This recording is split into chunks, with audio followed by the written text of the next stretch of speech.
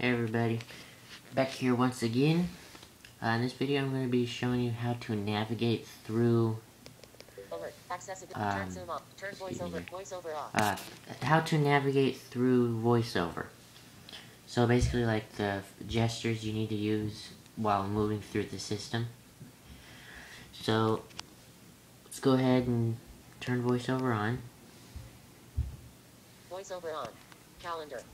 Go ahead and turn speech off again. Speech off. Of course, this is one of the gestures. 3-finger tap or double tap will turn speech on and off, like so. Speech on. Speech off. There you go. Double tapping will play, pause music or anything you have playing in the background, like so. Like that. Now if you want to swipe to different home pages, you have to use 3-finger swipe, like so. Like this. As you can see, it will not work with 1 or 2 fingers. You have to use 3 fingers to swipe.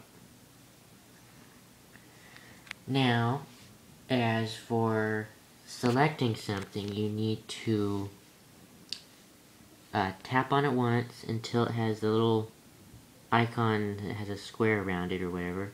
Then once it's highlighted, you double tap it and it opens the current application or whatever you want it to open. So I'm in my YouTube thing here. So if you want to open, like, say, comments. Oops, that's not comments. You hit it once, it'll put a little box around it, double tap it, and it'll go to it.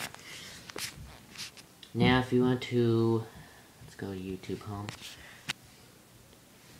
If you want to scroll up and down a certain page, it's just like on the home screen. You need to use 3 fingers and swipe up, and it will swipe through the different rows of the screen.